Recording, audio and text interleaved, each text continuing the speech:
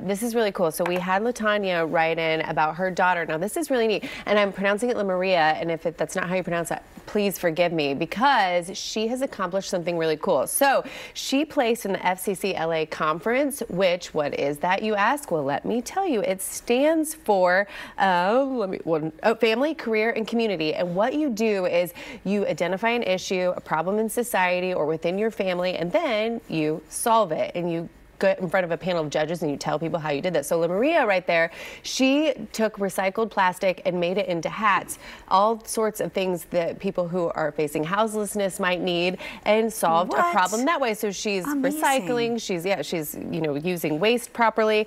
And so now she's going to Denver for the national competition for FCC LA. So first, let's give it up for that. Yes, good job, LaMaria.